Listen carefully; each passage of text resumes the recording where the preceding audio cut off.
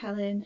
I've not got in from work, but today I thought I would do a quick April wrap up of the 7 books I read at the beginning of April that don't include my Eurovision-a-thon ones, and a quick haul of some of the books that I've accumulated this month too. I'm not sure how the lighting's going to be, but we'll go with it. So first for April, I read Home by Julie Andrews. This is obviously a non-fiction. It's like a biography slash memoir of her years in Hollywood. So I was looking forward to that because of The Sound of Music and Mary Poppins. And she does talk about those, but she talks about quite a few of her other movies as well. But it only goes up to a certain year. Now, I can't remember which year it is, but I was looking forward to her talking about doing the voiceovers for Shrek and being in the Princess Diaries movies, and what else is she being the voiceover in Despicable Me and things like that, and she didn't get that far, and I thought, I think she's doing it in stages, but that's still the Hollywood years, so I was a bit disappointed about that. So I give it 3 stars because actually she didn't give a lot of her own personal views and a lot of stuff. I felt she was just recording what had gone on historically. It was just writing, then this happened, then this happened, then this happened, and I wanted a bit more from it, so I was a bit disappointed. I listened to it on Audible. No, it was nice to hear her voice as she said it, but yeah, I was a bit disappointed with it, so it was okay, and I give it 3 stars. Then I reread The One by Kiera Cass, which I think is it the third in the selection series.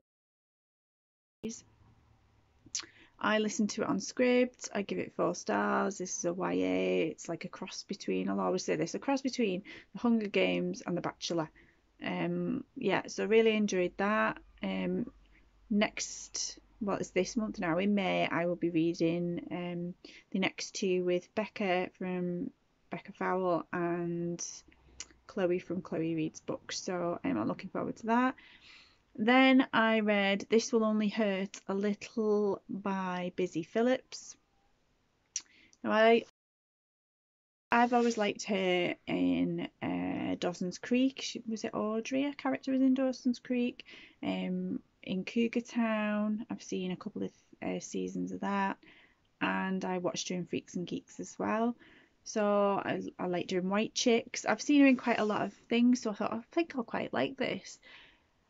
She comes across as quite bitter in this book, and apart from Michelle Williams, who she's obviously got quite a good relationship with, and they've stayed friends all this time, and she obviously is a good friend to her. She's been there obviously through the death of Heath Ledger, etc. I think she's the godmother of Matilda, Michelle's little girl. It doesn't sound like she gets along with that many of the rest of her colleagues, and she did come across in that video as quite full of herself. I have no problem with confidence, and I think especially in the acting industry, you've obviously got to have belief in yourself, otherwise other people won't. But she just didn't come across well, and there is a couple of instances in there where she's been through stuff that no person should have to go through. She was basically sexually assaulted at least once in a lifetime, and that's just wrong no matter who you are. So I did feel for her, and I just thought it was awful. However, like I say, she just doesn't come across well in that book at all.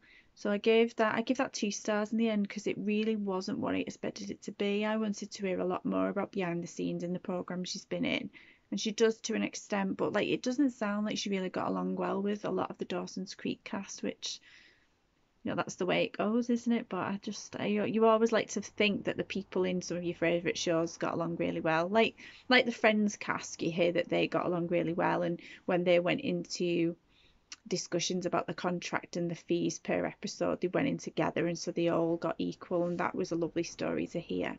I got the impression that with Dawson's Creek, they didn't really spend that much time together outside, apart from her and Michelle. So there you go, just disappointed with it. Then I read Quest for Glory by Soman Chainani, which is I want to say 4th book in the School for Good and Evil series. Listen to this on Audible as well. A lot of these ones I've listened to on Audible because I was still struggling with my eyes. This is classed as a middle grade series, but I think as you get further on through the series, they feel a bit more YA-ish because it's a lot more about relationships between the couples in it. I gave it 3 stars. I'm used to reading them, not listening to them, but this one, I still like the story. It was still good, but there was parts I just think it didn't have to be as long as it was, to be frank. So yeah, I'm intrigued to see what's going to happen next because it did end in a way that I thought, wow, the next book's going to be interesting. Then I reread a book called How to Hold a Grudge by Sophie Hannah. This is a non-fiction. I got this out from the library again. I gave this one 5 stars. It's basically talking about how holding a grudge can be a positive thing. It doesn't have to be that you feel really negative towards somebody and never forgive them. It's talking really about forgiving someone for your benefit and then not forgetting it for future so that you're never treated that way again by anybody else. So it goes through the different levels. She's got like a level system of like a 10-fold grudge and then all the way down to really shouldn't be holding a grudge over that at all, and it's just really interesting. So yeah, enjoyed that reread. Then I read Outer Order Inner Calm by Gretchen Rubin. I listen quite often to Gretchen Rubin's podcast about the Happiness Project. I've read the book The Happiness Project. Then I read Happiness Project. There's another one that I read. The 4 Tendencies, I've read that. And then this one's more about decluttering your life. I'm all about decluttering. I love it. Not that you could tell from my house, but I try my best when I can. So yeah, I gave that 4 stars. This is one that I'd bought myself and was on my TBR. Then I picked up from the library You've Got This by Louise Redknapp. Wouldn't say I'm a massive fan. Wouldn't say I was a massive fan of Eternal. My favourite song of theirs was Wanna Be the Only One. I loved that song. Can't remember the name of the guys in the group that they joined up with for that song, but I've always loved that song. I didn't realise she was a friend with Kelly. Oh, I can't remember her surname, but Kelly from Eternal. I didn't realise they were friends from school first, and she kind of brought her along to this group. But then Kelly ended up being better friends with, is it Verna? And I can't remember the names, but the other 2 girls in the group. And then she kind of became a bit distanced, and as you know, then she left Eternal. And then she talks a bit about her marriage and being on Strictly. And she's telling her story of how that went, because a lot of people assumed she was having a relationship with Kevin and that's why her marriage broke down, but that's not how it happened at all. I don't even think she speaks to Kevin now. So I gave that 4 stars. I enjoyed it. Like I said, I'm not a big fan, but I liked the idea of her talking about being a mom and how important friendships are and things like that. So yeah, that's worth a read. So those are the 7 that I read that weren't Eurovision related. I'm not going to mention the other books that I read in relation to Eurovision because I want to include them in a TBR in a wrap up specifically for Eurovision. So I thought in the second half of this I would talk about the books that I've hauled this month. So I will start with this one, The Dinner Guest by BP Walter. I ordered this off Waterstones, a pre-order. It says 4 people walked into the dining room that night. One would never leave. Sorry, my lighting's going to keep going. Matthew, the perfect husband. Titus, the perfect son. Charlie, the perfect delusion. Rachel, the perfect stranger. Charlie didn't want Rachel at the book club. Matthew wouldn't listen. It says classic crime meets Donna Tartt in this nerve-shredding domestic noir thriller set in West London and the dinner that ends in death. One actually, Sophie Hannah, who I've just mentioned from How to Hold a Grudge, is put on it immensely gripping. I stayed up till past 2 a.m. to finish this. I won't stay up till 2 a.m. I can't handle that. But yeah, one that I definitely wanted to try. Then the lovely Mo from Paperback Mo did a Twitter competition. He did a question and answer with the 2 authors of The 7 Wonders, May Gaynor and Charlie Todd, and I watched that, and you could enter a competition to get the book. I love campervans. I've got a big canvas in my living room that me and Andy bought when we went to Lincoln for my birthday once, and it's got one, two, three. I think it's got about 4 multicoloured, different coloured camper vans in a line. I just love how they look. I don't think they make the Volkswagen ones like these with the colours on anymore, do they? I think they've stopped now, but yeah. Maybe if we could afford one day when we retire, me and Andy will try and find one and go travelling. That would be nice. It says, all Iris Holloway wants to do is see some of the world and have fun with her friends. She's determined to make as many memories as possible before they go their separate ways in September. Artie, on the other hand, is left reeling after being rejected from his dream university. All he wants is to get out of Brighton and forget the bad feelings he's leaving behind. The two are thrown together on a last-minute summer road trip full of fun, adventure and plenty of distractions from their worries. But with tensions among the group running high and confusing new feelings developing between the two, things start to get complicated. Can they avoid being swept up in the whirlwind of emotions that come with first love and still make the most of their summer?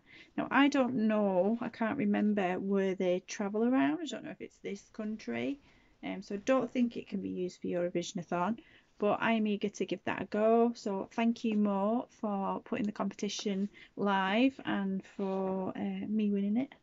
I'm really excited for that. I think these two, if I remember correctly, did it as like a university in part of their university course, right? Wrote a book and then had it published. So that's really exciting.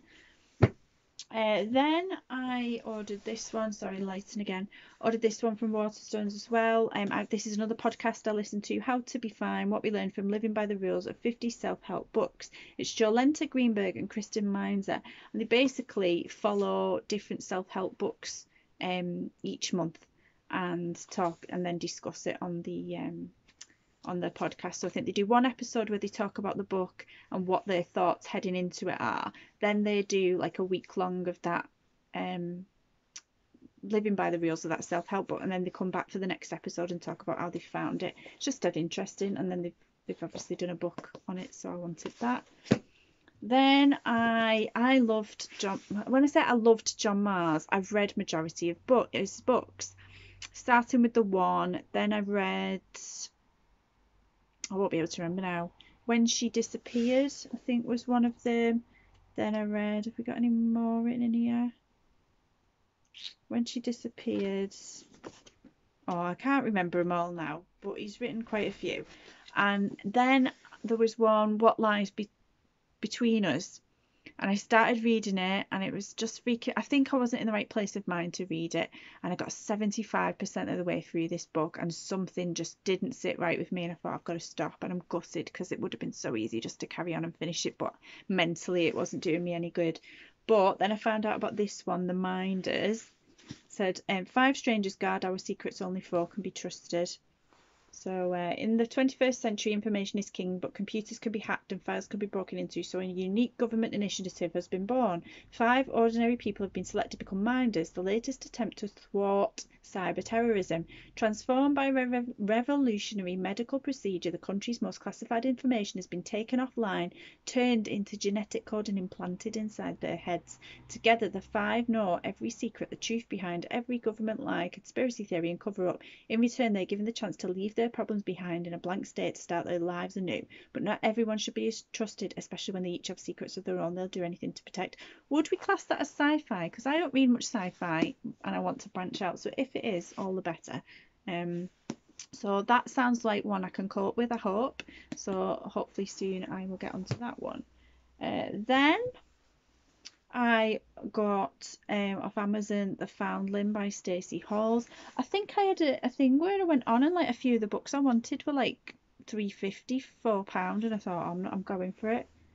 This one might even been £2.50 or £2, and I thought I've got to get it. 2 women bound by a child and a secret that will change everything. London, 1754. 6 years after leaving her illegitimate daughter Clara at London's Foundling Hospital, Bess Bright returns to reclaim the child she had never known. Dreading the worst that Clara has died in care, Bess is astonished to be told that she has already claimed her.